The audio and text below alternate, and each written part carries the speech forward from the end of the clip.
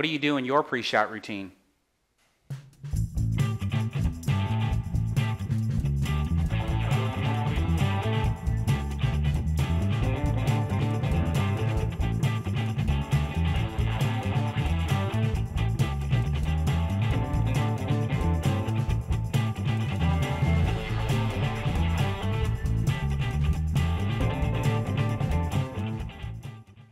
Welcome back, everybody. In today's video, I'd like to demonstrate different levels of pre-shot routines that I've seen in my lifetime that'll hopefully show you what you might be missing in your pre-shot routine to help you have a more consistent game. So let's get started. So the first thing I want to talk about is aiming, because that's in everybody's pre-shot routine. Now, what I've seen with most beginning players, though, is that when they approach a shot, they'll come and take a look at it, have some idea of where they think they need to hit the ball in order for it to go into the pocket. But then they get down on the shot, start to aim, and then shoot.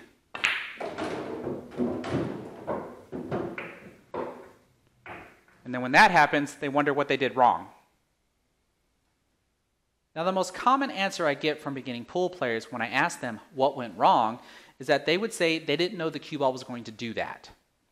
Well, now that they do, then hopefully they can start to implement my next topic, and that's planning. Now, there's many different levels of planning that can go into a pre-shot routine. And the first level I want to talk about is understanding where the cue ball goes after it makes contact with an object ball. Now, I've got plenty of other videos on my channel that go more in depth on this, like my natural roll video, my bottom spin and top spin video. So when I look at this shot and see that the cue ball is about a foot away from the object ball, if I hit the cue ball in the center at about a medium speed, it'll most likely slide into the object ball and therefore head off at a 90-degree angle in the opposite direction from the object ball and scratch like we saw. Now that I know that, I can plan with 3 different types of adjustments. The first one being, if I hit the cue ball a little bit softer, then it'll have a chance to pick up forward roll before it makes contact with the object ball, therefore it rolls above the tangent line like this.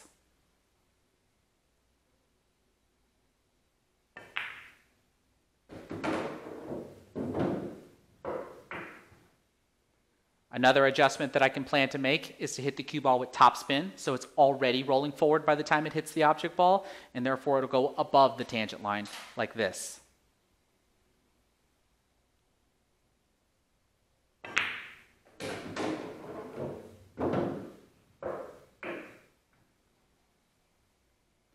Or another adjustment I can make is to hit the cue ball with bottom spin, so that way I can draw the cue ball below the tangent line.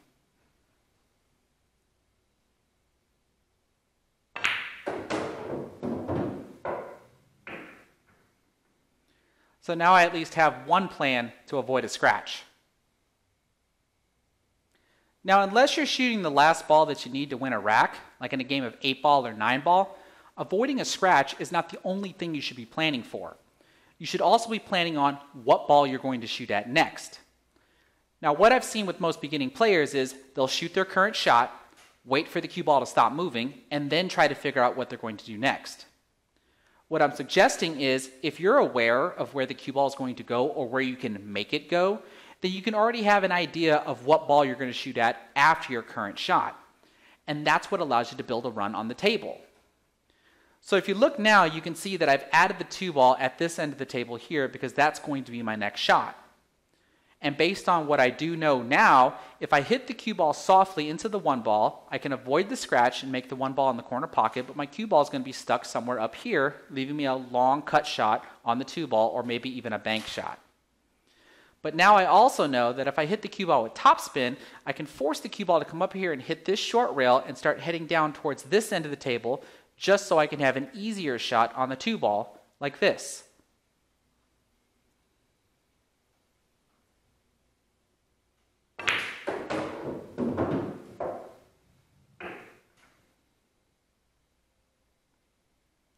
And if I were to add a 3rd ball on the table, I would want to do that same exact routine to go from the 2-ball to wherever the 3rd ball might be on the pool table.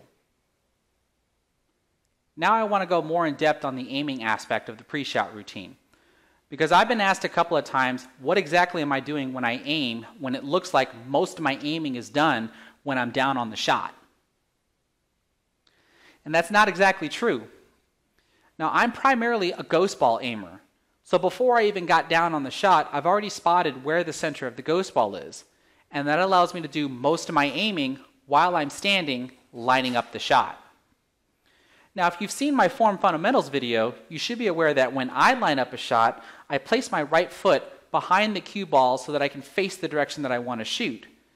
Now, when I lay my cue down onto the table like I'm going to take a shot, I can already see from up here whether or not if I'm going to make the one ball, because that allows me to do something like this.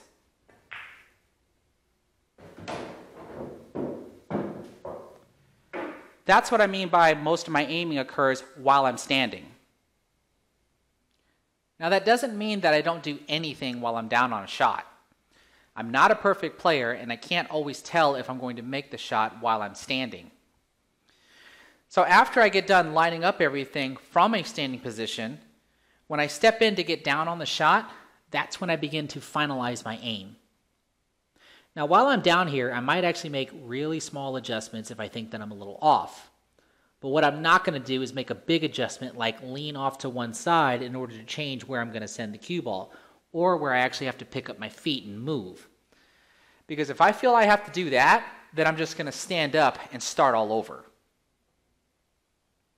Now, one more thing I want to suggest right before you execute a shot is to take at least 3 practice strokes. And the reason why I emphasize on 3 is you want to give your body more than enough time to get in sync with what you're thinking about trying to do, especially with regards to how hard you're going to hit the cue ball. Now, some players out there are actually able to do it with 1 or 2 practice strokes. I'm merely suggesting to try at least 3. What I'm not going to suggest is 0 practice strokes, because I've seen players do that too. Don't just get down on the shot, pull the cue back, and then fire. Now, after you get done lining up everything from the standing position, and you've stepped into your shot and finalized your aim, take your practice strokes, and on your final practice stroke, pause near the cue ball to give you one last chance to finalize your aim again. Now, with regards to how far do you pull the cue back, I think that's just in relation to how hard you're going to hit the cue ball. In other words, if you know you're going to hit the cue ball soft, you might pull back slightly.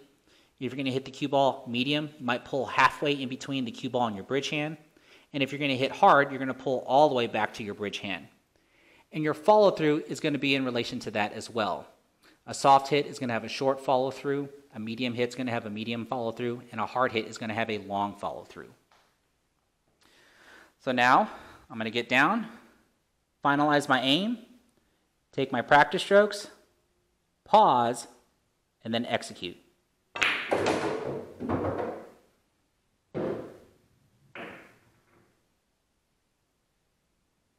And then just repeat.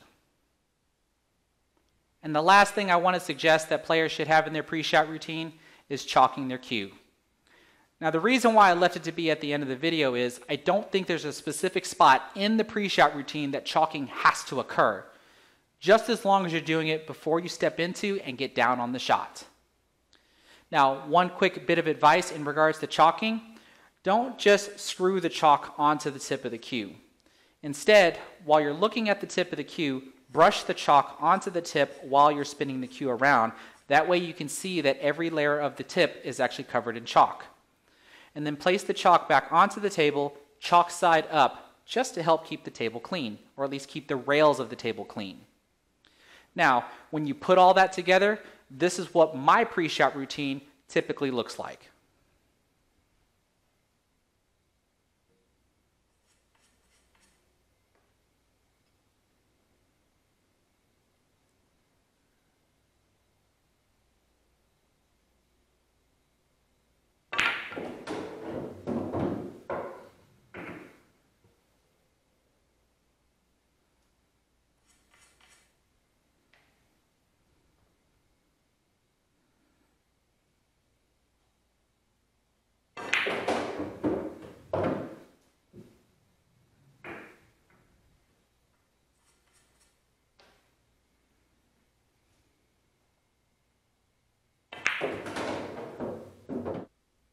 And that's going to do it for today's lesson.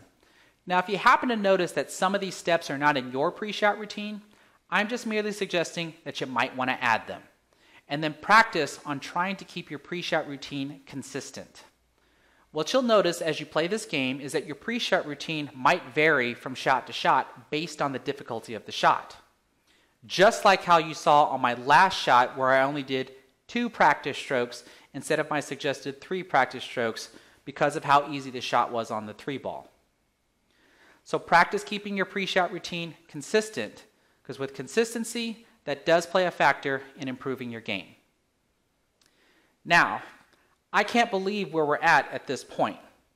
I've been on YouTube now for a little over a year, and I just recently acquired over 50,000 subscribers, which is completely amazing to me. So amazing, in fact, that I'm going to do another giveaway.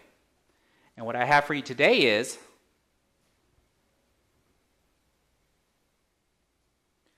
this brand new custom hybrid Lucasi playing cue. This is a 19.5 ounce cue with a 12 3/4 millimeter shaft, and it comes with a Tiger Everest tip. The joint is a unilock joint, so it's really easy to take the shaft on and off. And it also has a custom leather wrap.